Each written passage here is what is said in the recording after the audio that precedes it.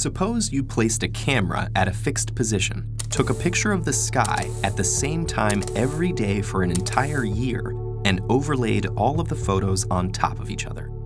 What would the sun look like in that combined image? A stationary dot? A circular path? Neither.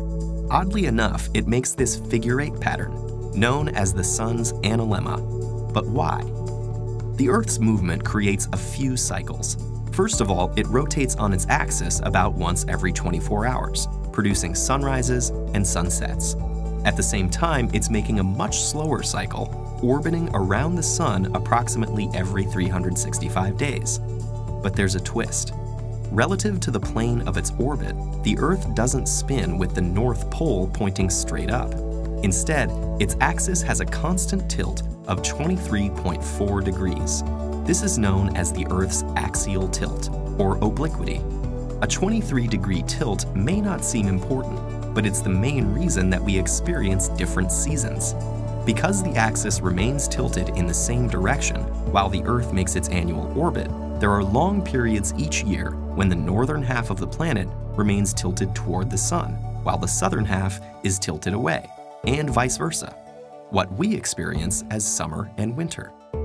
During summer, in a given hemisphere, the sun appears higher in the sky, making the days longer and warmer. Once a year, the sun's declination, the angle between the equator and the position on the Earth where the sun appears directly overhead, reaches its maximum. This day is known as the summer solstice, the longest day of the year, and the one day where the sun appears highest in the sky.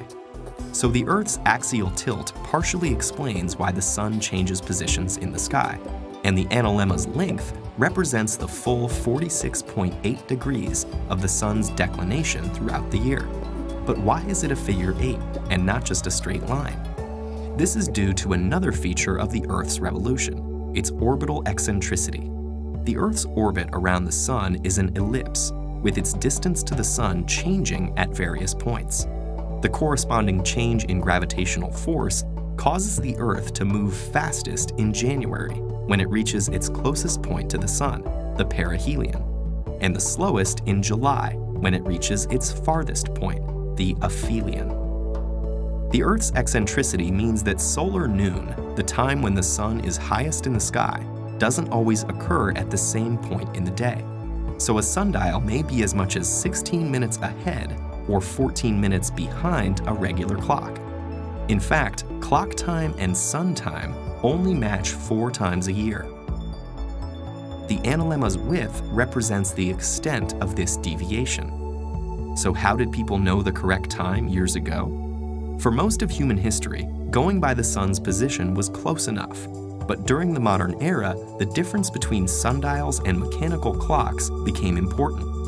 The equation of time, introduced by Ptolemy and later refined based on the work of Johann Kepler, converts between apparent solar time and the mean time we've all come to rely on. Globes even used to have the analemma printed on them to allow people to determine the difference between clock time and solar time based on the day of the year. Just how the analemma appears depends upon where you are. It'll be tilted at an angle depending on your latitude, or inverted if you're in the southern hemisphere.